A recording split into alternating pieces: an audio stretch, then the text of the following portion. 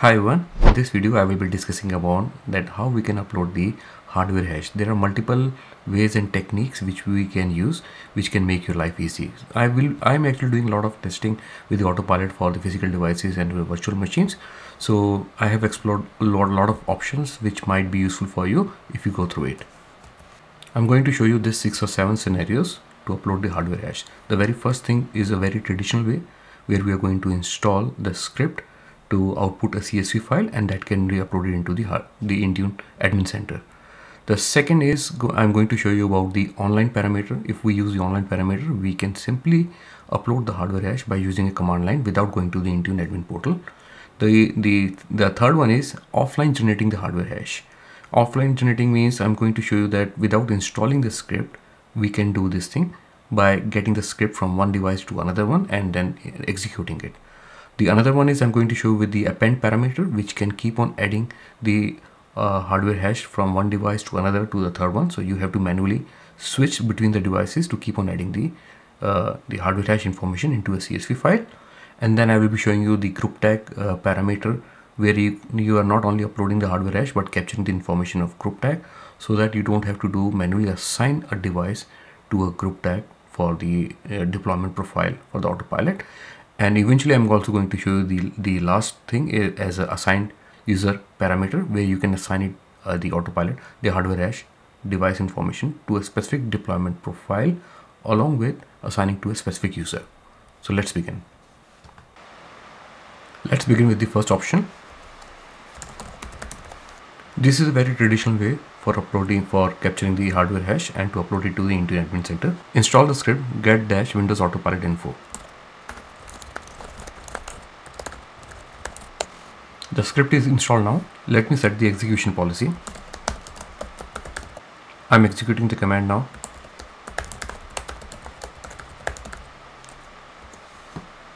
If I run the get-windows autopilot info, it is going to show me the hardware hash information. So it will just display. I need to capture it into the CSV format. To capture it, I'm going to use this parameter -output file C. I'm just capturing into a specific folder. Yep. So my hardware hash information is collected into ctemp. If I open this hiwd.csv,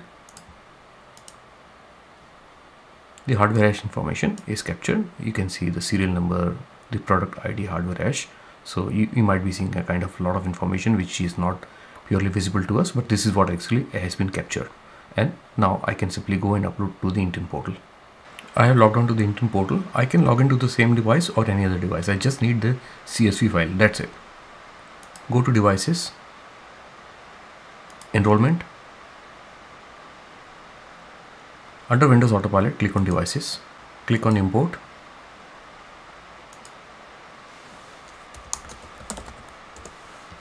Specify the hardware hash CSV file. I can see rows formatted correctly 1. So one device will be imported. It may take some time, so I just need to wait. After waiting a couple of minutes, I can see my device has been imported. I can verify from here. The serial number was 7593 ending with 92. I can see over here 7593 and ending by 92. Yep, everything looks good. Let me delete the device because I'm going to show you the second option of importing it. In the first method, I showed you that I can use the get-windows autopilot info to output the file into a CSV, and then I can use the Intune admin center to upload. In the second option, I will be directly uploading it using the command online. With this command, the very first thing is it is going to install the Windows Autopilot Intune module. It has installed other modules as well, which is required for online parameter to work. Now this is asking me to sign into the account. The moment I will provide the username, password, credentials, the hardware hash will be captured and will be automatically being uploaded to the Intune admin center.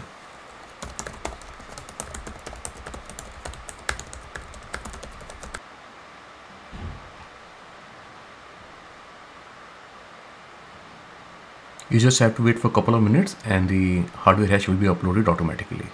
Let's move to the third option.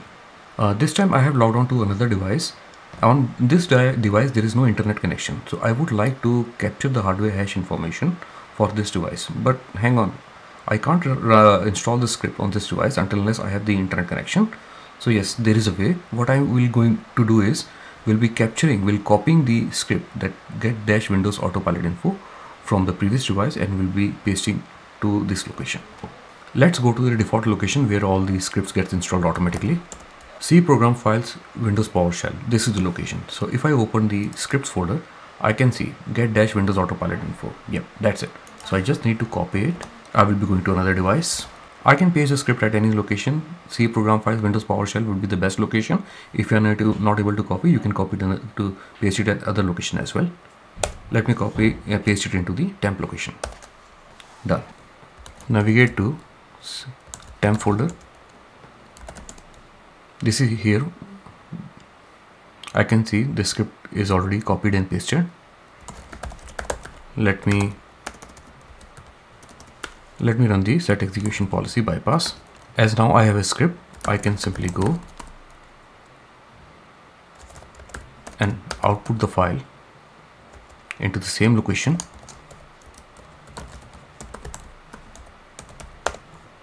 That's it. So now I have another hardware hash information of a device with 41719911. So this is the device. I can simply go copy this hardware hash information, can go and paste it into a device which has the internet connection, maybe like this, the previous one. And now I have HWID, the first device, HWID 2. I can simply go to the Intune admin center and upload both the hardware hash. Okay, what about if I have to keep on uploading the hardware hash from multiple devices? So maybe just copying pasting from one device to other device, then the third, fourth, fifth device, right? It might not be easy. So let's see, there is a better way to do that. So let me first delete this HWID2 from both the devices. So from first device I have a HWID which has the internet connection. Let me click copy and I am pasting into the second device. Now I'm going to append the hardware hash to the existing file. So I'm going to use the same command,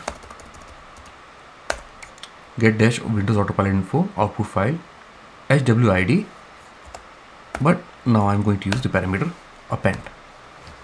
Just have a look. The moment I do append, what is going to happen? Currently my hardware ID, that HWID CSV file is of 8 KB. So the moment I press enter, the size changed to 16 KB. So it means if I open this file in Notepad,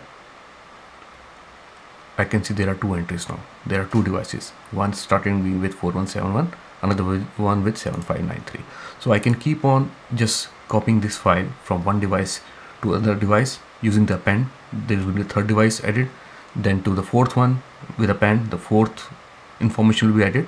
So I will keep on changing that HYID from my one USB, from one device to another, to the third, to fourth, fifth, sixth. So I can keep on capturing the information into a single CSV file. So once I have captured from all the devices, maybe 10, 20, I can simply go to the Intune admin center and upload that one single CSV file, which will be adding all those 10 devices. Now let's come to the fourth option. Now let's come to the another option where I'm going to use the GroupTag. I'm going to use the command output file, but this time with the GroupTag information. I'm using my GroupTag Autopilot AU.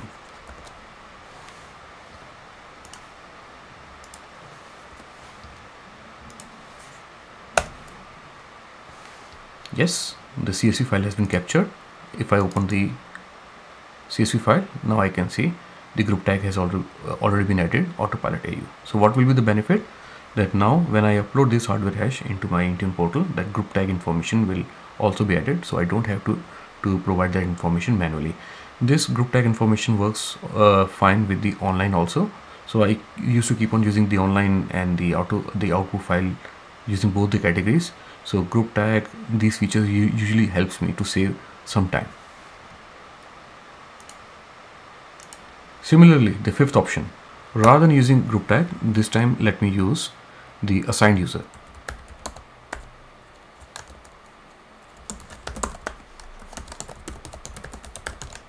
I can use it with the GroupTag as well, or without also. So this time I'm just showing you about the assigned user. Information has been captured. If I open the hardware ID, yes, assigned user, and information is being saved. I hope the video was informative. Thank you so much.